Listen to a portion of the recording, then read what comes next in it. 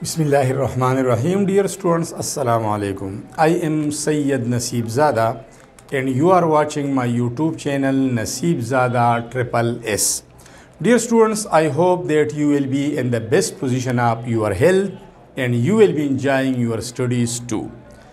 Dear students, today I am going to discuss a very important topic from industrial chemistry, and that is fractional distillation of petroleum or refining of petroleum. Students, nane topic very important day or the topic sarabasta so industrial chemistry of class 10th da complete shi. Students, petroleum basically crude oil tawai, rock oil tawai, mineral oil tawai, da kham tili, da gandai, deki impurities, badeki kani, badeki shagi, badeki khauri. د دې ریفایننګ به څنګه کوو د دې به صفایي څنګه کوو د دې نه به هغه مختلف اجزا مختلف حصې جدا کوو څنګه مطلب د دې نه به پټرول لرې کوو د دې نه به ډیزل جدا کوو د دې نه به کیروسین آیل جدا کوو د دې نه به لوبریکیټنګ آیل جدا کوو ترکول به جدا کوو او دې سره سره ریفاینري ګیسز کم چې زموږ سره نیچرل ګیس په نوم باندې مشهور دی هغه به جدا کوو د دې لپاره سټوډنټس کارخانې دي هغې ته آیل ریفاینریز وایي نو کوم ځای کې چې موږ پټرولیم پیوریفیکیشن کوو پټرولیم ریفایننګ کوو نو هغې ته وایي آیل ریفاینریز دغه آیل ریفاینریز یو لوکلی کوم ځای کې چې پټرولیم ویلز هلته موږ ډیګینګ وکړو کویان وکنو نو په هغه ځای کې ورته آیل ریفاینري اسټبلیش کړي هلته یې صفا کوي او یو چې کوم موږ د بهر نه امپورټ کوو راغواړو نو هغه پاک عرب آیل ریفاینري ده کراچۍ کې او التی سمندري جهازونو کې کروډ آیل د مشرق وسطا ممالکو نه راځي التی صفا کوي سټوډنټس د فرکشنل ډیسټیلیشن نه مخکې چې کله پټرولیم نه ځمکې نه obtain شي دا یو تھک ویسکس لیکوډ فارم کې یو ګاړه لیکوډ په دې کې سلفر کنټینټس همي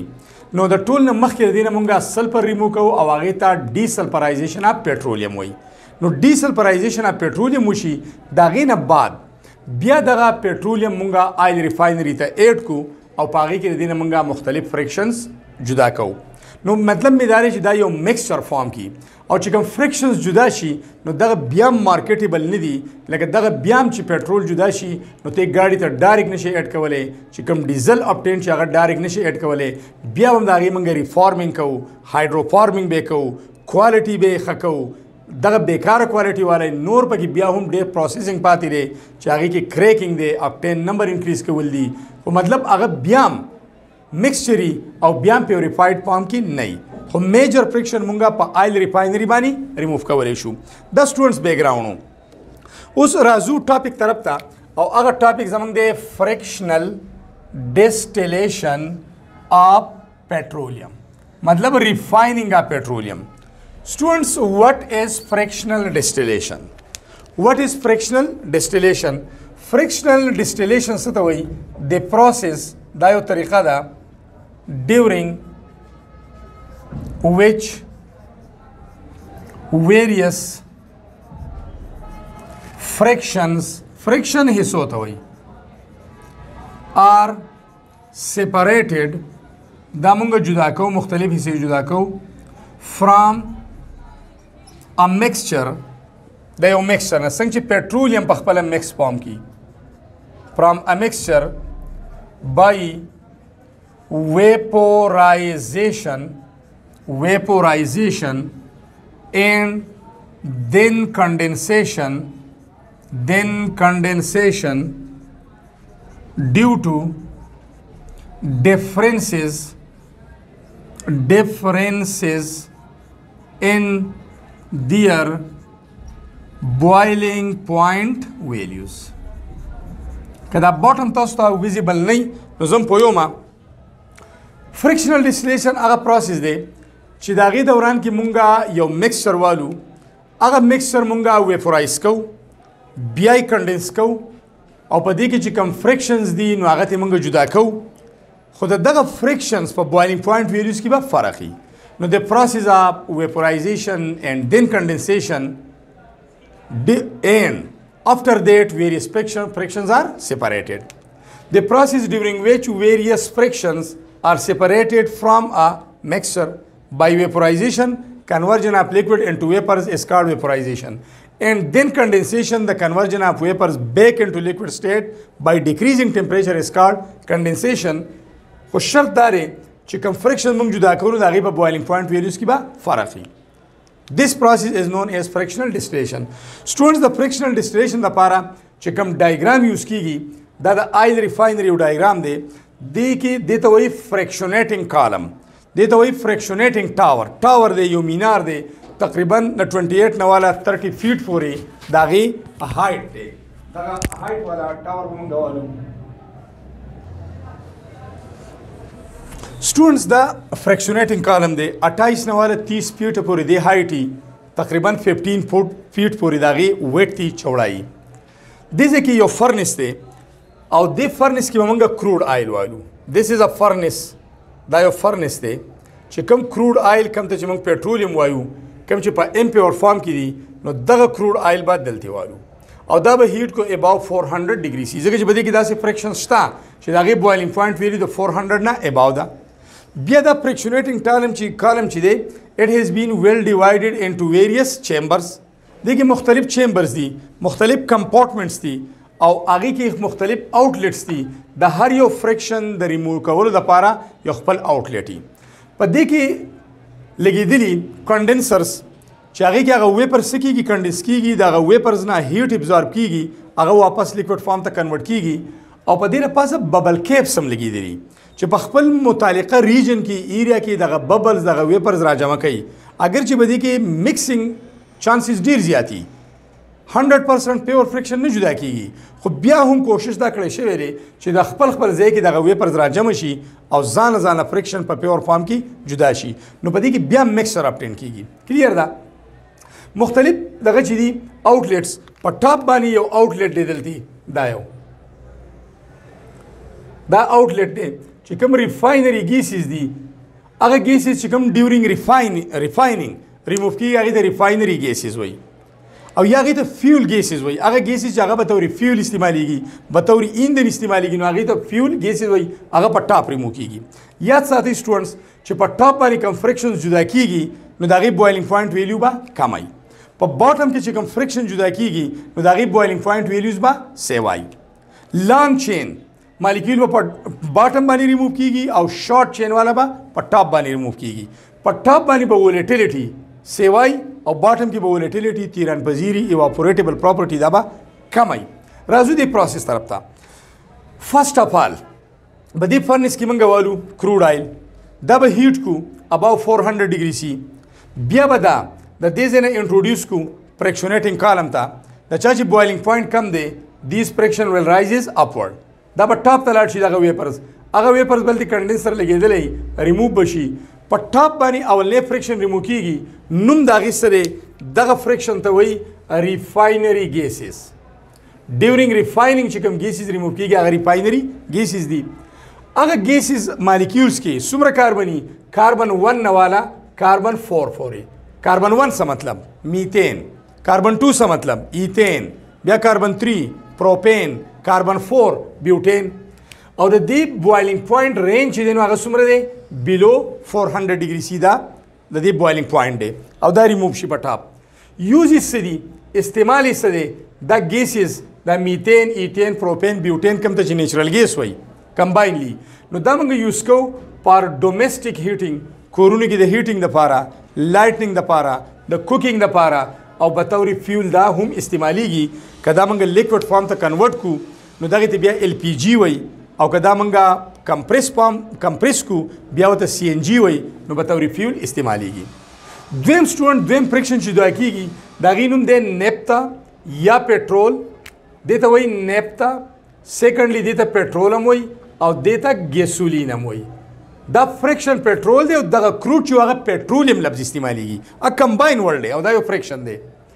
په دې کې کاربن 4 نه والا کاربن 12 پورې مالیکیولز ریموو کیږي. کاربن 4 مطلب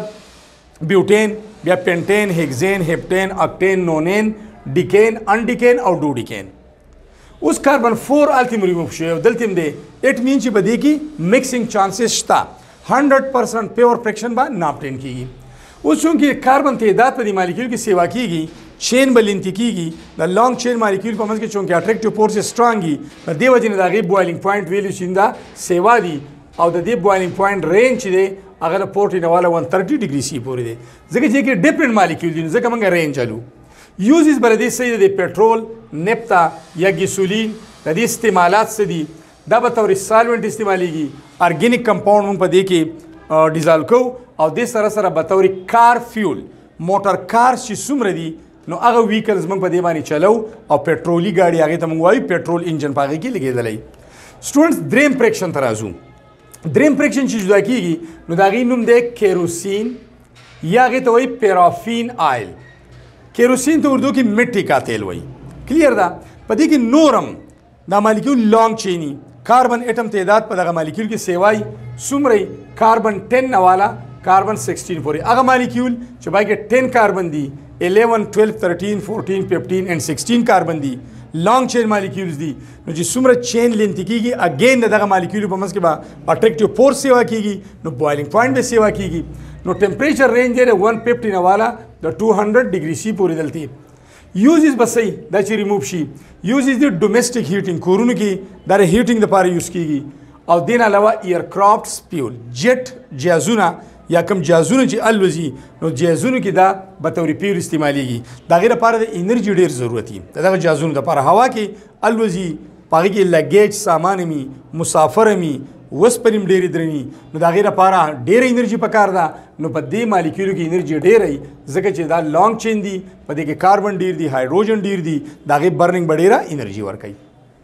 راځو بل فریکشن ته فریکشن نمبر 4 this was friction number 1 this was friction number 2 this was friction number 3 and now this is friction number 4 څلورمه حصه هغې کې د ډیزل آیل ډیزل چې موږ څه ته وایو نو په ډیزلو باندې خو ګاډي چلیږي که نه په دې کې کاربن 14 نه والا کاربن 15 پورې تاسو به اولنۍ خبره د فریکشن نوم یاد ساتئ بیا په دغه مالیکولز کې چې څومره کاربن اټم دی به یاد ساتئ او ټمپریچر رینج د هغې دی د 225 نه والا 300 ډیګري سی پورې سټوډنټس اگین نمبر آف کاربن په دې مالیکول کې انکریز کیږي چین لینث سیوا کیږي اټریکټیو فورس د لانګ چین مالیکول په منځ کې انکریز کیږي د دغه اټریکشن د بریکینګ لپاره انرژي ډیره پکاري نو ځکه بوایلینګ پوینټ سیوا دی دی ډیزل آیل ته سټوډنټس دې ته هیوي آیل هم وایي تاسو لیدی شئ دلته دې ته هیوي آیل وایي او یا دې ته ګیس آیل هم وایي کلیر ده یوزز څه دي these are used as a fuel in large vehicles like truck tractor ډاینا یا ټریلا څومره چې غټ ګاډي دي څومره چې غټ ګاډي چې لوډ وړي هغه کې ټریلا هغه کې ټرک هغه کې ډاینا هغه کې ټریکټر هغه کې شاول هغه کې ډاټسن یا موږ چې ورته ایکسکیویټر وایو نو دا مشینری چې ټوله ده نو دا په څه چلیږي په ډیزلو باندې چلیږي په دې کې چې کوم انجن لګېدلی هغې ته ډیزل انجن وایي نیکسټ فریکشن نمبر 5 طرف ته ځو پنځم فریکشن څه نوم دی لوبریکیټنګ آیل لوبریکیشن چکناهټ ته وایي غوړولو ته وایي هغه آیل چې هغه موینګ پارټس آف مشینری کې د فریکشن د رګړ کمولو لپاره موږ استعمالو موینګ پارټس آف مشینز په هغې باندې موږ غوړو او هغې کې فریکشن ختموي د زنګ نه بچ کوي او د سولیدو سره چې کوم هغې کې نقصان راځي دا پارټس خوړلی کېږي یا کوم انرژي ضایع کېږي چې هغه ضایع نشي او دا پارټس خراب هم نشي لوبریکیټنګ آیل په دې کې کاربن 20 نه والا کاربن 70 پورې او ټمپریچر رینج دی 300 نه 400 پورې نو تاسو وګورئ چې په دې کې باقاعده کاربن اټمونه ډیر زیات دي نو د دې بوایلینګ پوینټ به نورم سیوای د ځینې کلیر دی او دا به سالډ فارم طرف ته رواني نو زیاتره په دې کې موجود دي لوبریکیټنګ آیل خو ګریس او دې کې بیا د مومبتۍ هم دې نه جوړېږي کوم ته چې موږ کینډلز وایو یا د پټرولیم جیلي کوم ته چې وسلین وایو کوم باندې چې موږ سکن سافټ ساتو نو هغه هم د دې نه جوړېږي سټوډنټس لاست فریکشن دا یو لاست فریکشن په باټم کې چې څه پاتې شي کاڼي خټې خاورې میټالیک اکساید نان میټالیک اکساید دغې ته ریزیډیو وایي نو په باټم کې پاتې شي ریزیډیو کیچړ یا هغې ته وایي بایټومن او یا هغې ته وایي اسپالټ دا دغه اسپالټ یا بایټومن یا ریزیډیو دا چې دی نو په دې کې کاربن داسې مالیکول نه دغه پارټ جوړ دی دا فریکشن چې په دې کې اباو 70 نه کاربن کاربن پکې د 70 نه په یو مالیکول کې سیوای مزید چین لینتي کیږي مزید به اټریکشن سیوا کیږي مزید به بوایلینګ پوینټ سیوا کیږي او بوایلینګ پوینټ ویلیو د هغې دی اباو 400 ډیګري سی یوزز به صحیح یوزز دی چې دا واټر پروفینګ روپ لپاره کم چت چې لیک کوي اوبه ترې لاندې راځي نو په هغې باندې خلک ترکول وغوړوي نو دغه واټر پروف شي او دغه اوبو هغه لیکینګ بیا ختم شي. دې سره روډ میټلینګ ترکول چې دي نو هغه د روډ پخلي لپاره استعمالیږي د روډ دا ټاپ سرفیس بلیک ټاپینګ لپاره دا استعمالیږي نو دا د هغې یوزز شو. اوس سټوډنټس په دې کې بیا مزید دا خو چونکې مکسچر جدا شو نو بیا به مزید د هر یو فریکشن دوباره پروسیسینګ کوي او دوباره به د هغې نه پیور فارم کې مختلف کمپاونډز اپټین کوي. کلیر ده؟ راځو دې پورشن طرف ته. دې پورشن کې څه دي؟ په دې پورشن کې اولنۍ خبره دا ده چې په ټاپ باندې کم فریکشن جدا کیږي نو هغې ته لیکلي دي چې دا به سمال مالیکیولز دي. سمال مالیکیولز به ځکه وي که تاسو وګورئ نو دا ګورئ د یو کاربن دی په دې مالیکیول کې په دې کې اپ ټو 4 نو په دې کې کاربن تعداد لږ دی په دې مالیکیولز کې نو هایډروجن هم کمی نو دا به سمال مالیکیولز دي. او چې مالیکیول سمال دي نو یو پراپرټي به دی چې دیز مالیکیول ویل هیو لو بوایلینګ پوینټ ویلیوز. دویم they will have these are very volatile evaporatable چې هغه ایزیلی ویپرز ته کنورټ کیږي الوزي نو هغې ته volatile وایي. او they can flow easily په اسانه به فلو کوي او ignite easily اور به په اسانه لي او هیټ به ډېر پروډیوس کوي. دې سره هیټ ډېر پروډیوس کوي یا لږ خو په اسانه باندې volatile دي نو ignite کیږي ایزیلی.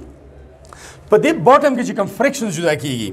نو دغه فریکشن به څه نه جوړي د لارج مالیکیولز نه به جوړي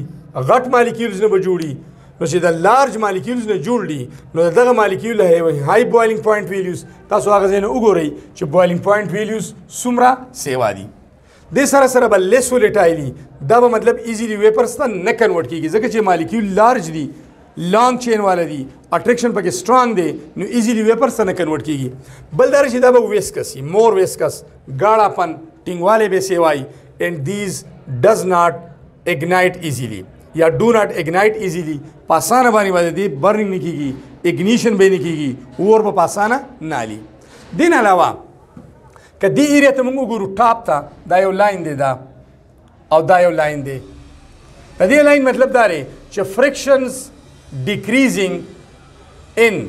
densities and boiling point دا هغه فرکشنز دي په دې ټاپ باندې دلته یا دا